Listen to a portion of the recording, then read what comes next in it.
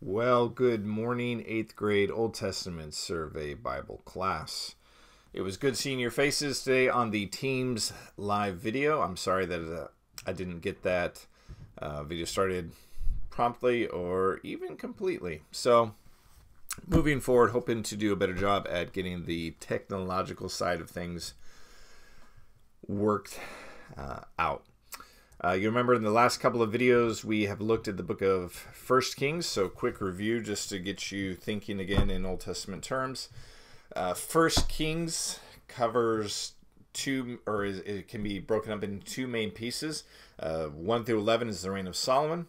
12 through 22 is the reign of Solomon's sons. Chapter 12 being that very influential key moment in 1 Kings where one kingdom becomes two kingdoms, so that would be 12. That's how you remember 12. Maybe one of the most important moments in Israel's history. The landscape of the nation, we can't even call it the single nation of Israel, is forever changed after 1 Kings chapter 12.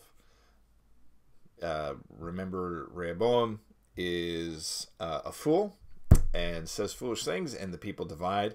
And Jeroboam takes the tribes in the north. Rehoboam stays in the south with Judah. And so you have Israel in the north, and the capital is Samaria. You have Judah in the south, and its capital is Jerusalem. And basically every book from this point onward lives life in light of that reality.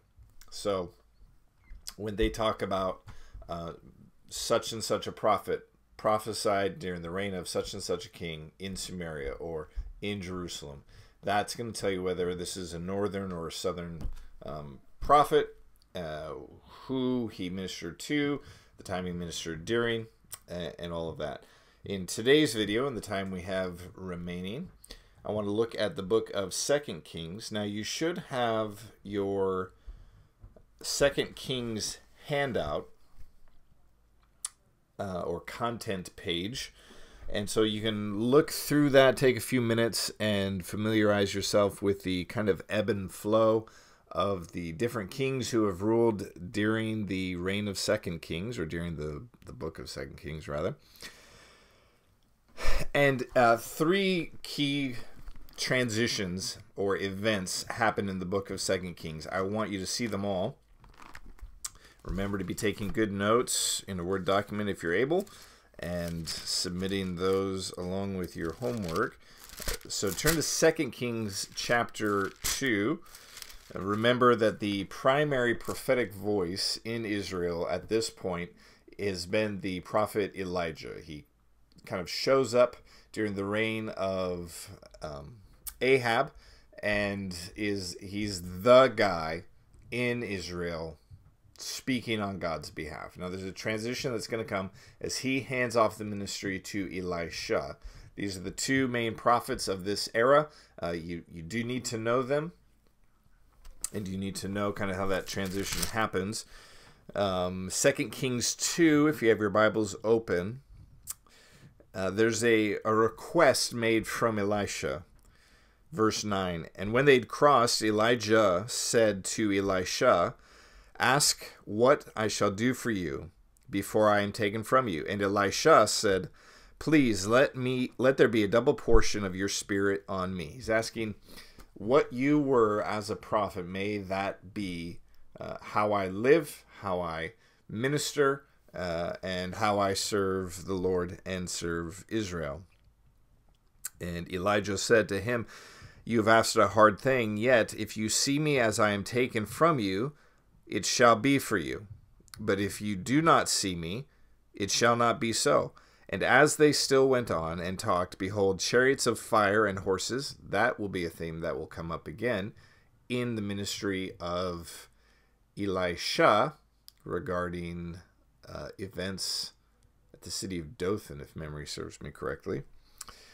There were chariots of fire and horses, and they separated the two of them, and Elijah went up in a whirlwind or tornado and was taken into heaven. And Elisha saw it and cried, my father, the chariots of Israel and its horsemen.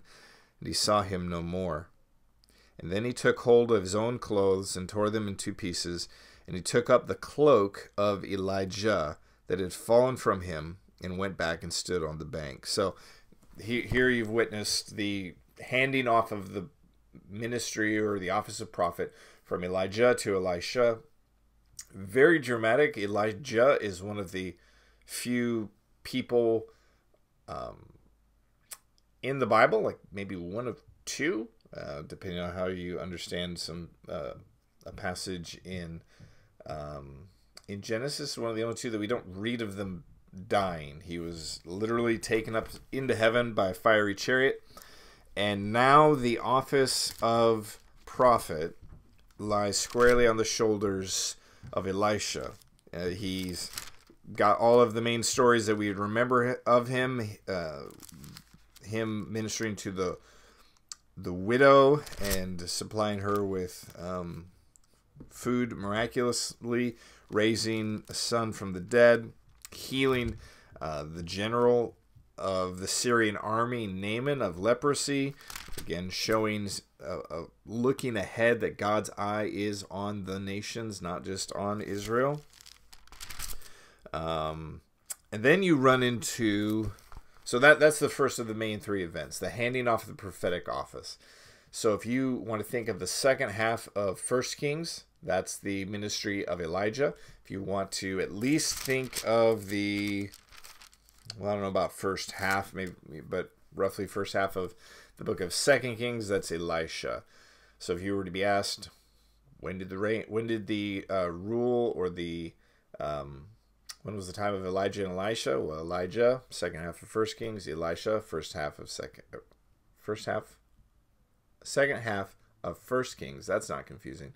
And first half of 2 Kings would be Elisha. Then you get Jehu, who is one of my favorite characters in all of the Bible. He is a wild guy. He is not someone you should model your life after. And I'm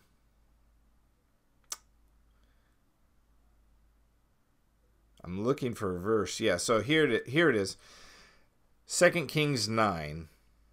I'll just give you a little glimpse at what kind of a person Jehu was. We don't get too distracted. He's the person that God uses to kill Jezebel, more or less, or give the command to kill Jezebel and deal justice with her.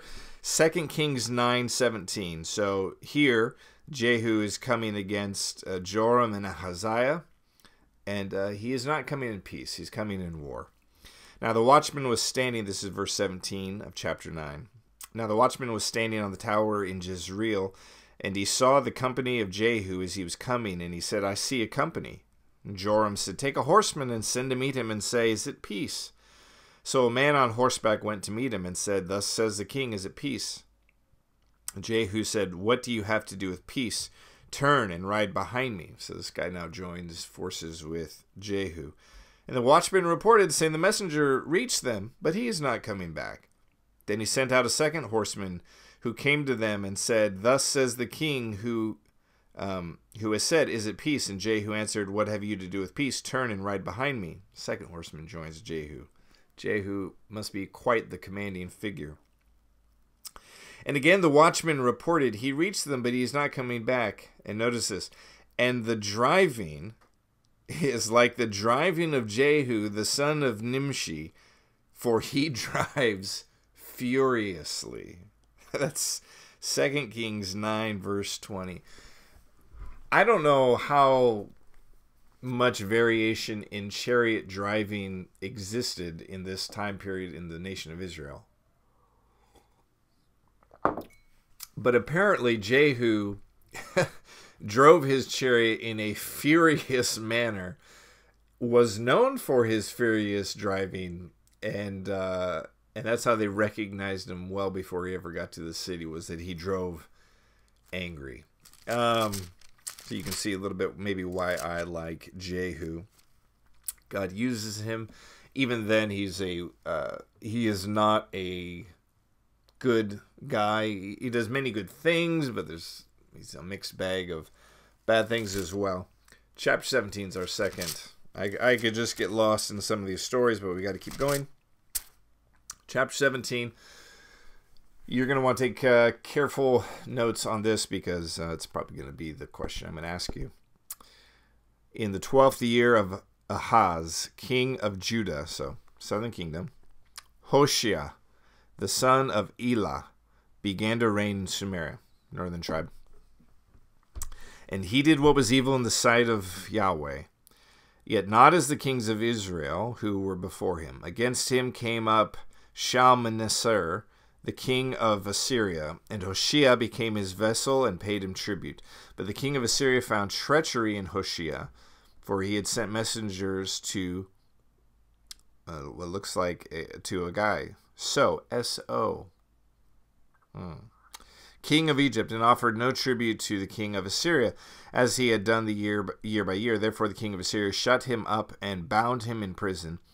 Then the king of Assyria invaded all the land and came to Samaria, and for 3 years besieged it. That is a long siege. 3 years of slowly dying. Verse 6. In the 9th year of Hoshea, the king of Assyria captured Samaria, and he carried the Israelites away to Assyria, and he placed them in Halah, on the harbor, the river Gozan, and in the city of the Medes. Now notice the reason for this. This is one of the first main moments where you see the decline of the nation. Notice the reason, verse 7. And this occurred because the people of Israel had sinned against the Lord their God, who had brought them up out of the land of Egypt, from under the hand of Pharaoh king of Egypt, and had feared other gods, and walked in the customs of the nations who the Lord had driven out, or who the Lord drove out before the people of Israel, and in the customs of the kings of Israel that Israel had practiced. And the people of Israel did secretly against the Lord their God things that were not right. They built for themselves high places in their towns, from watchtower to fortified city. They set up for themselves pillars and asherim on every high hill and under every green tree. And there they made offerings in the high places, as the other nations did, whom the Lord carried away before them. And they did wicked things, provoking Yahweh to anger. And they served idols, of which the Lord had said to them, You shall not do this. Yet the Lord warned Israel and Judah by every prophet and every seer, saying, Turn from your evil ways, and keep my commandment and my statutes in accordance with all the law that I command your fathers, that I sent to you by my servant and prophets. But they did not listen, but they were stubborn as their fathers had been, who did not believe in the Lord their God. They despised his statutes and his covenants that he had given to their fathers, and the warnings that he had given them. They went after false idols and became false. They followed the nations that were around them concerning them, whom the Lord had commanded. Isn't that the theme that we have been tracing down? Not the singular theme, but the main one. You become like what you worship. So notice the way that the author of 2 Kings put it.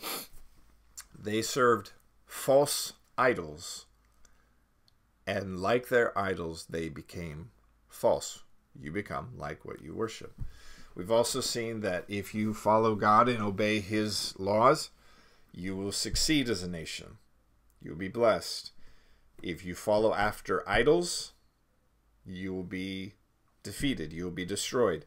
Israel, for generations of kings, king after king after king after king, and God is sending them prophet after prophet after prophet after prophet, pleading with them to turn away from idolatry and to worship God rightly. They refuse, and finally, God sends them into exile. Now, there's a key in that section of verses. I want you to read over them on your own to answer this question.